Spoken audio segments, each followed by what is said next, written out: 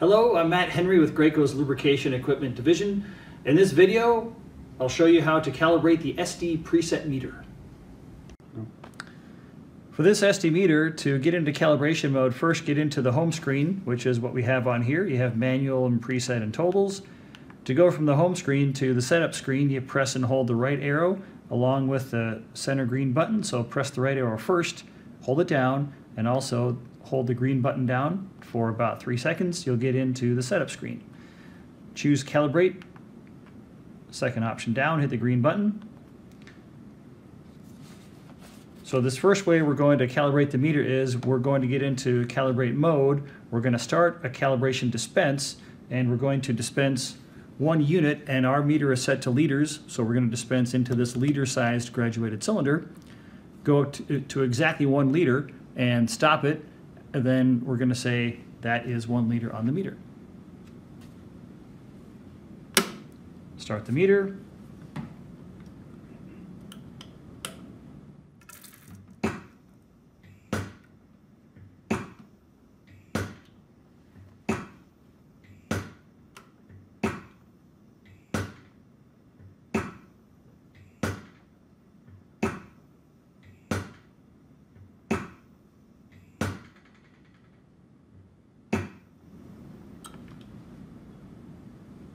So we dispense 1 liter into the graduated cylinder, and now we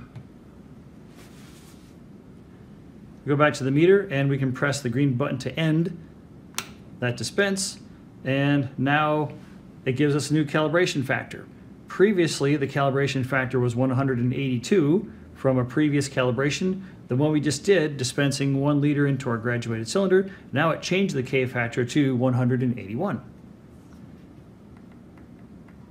We can go back out of calibration mode. Now we're in the basic setup screen again. If we go back into calibration mode again, we're going to see that the calibration factor has changed to 181. That's the first way to calibrate the meter. There's an alternate calibration method you can use with this SD preset meter. This alternate method is used only when a 1 quart or 1 liter calibrated volumetric flask is not available. For the specific steps of this alternate calibration method, you can see the manual. In this video, I'm only going to show the last step in the process, which is to increase or decrease that K factor from the meter specifically. Instead of clicking start to do a dispense, just hit the right arrow, highlight the calibration factor, hit the green button, and now you can hit the up arrow to increase the calibration factor or the down arrow to decrease. Thank you for joining us, and that is how to calibrate the SD preset meter.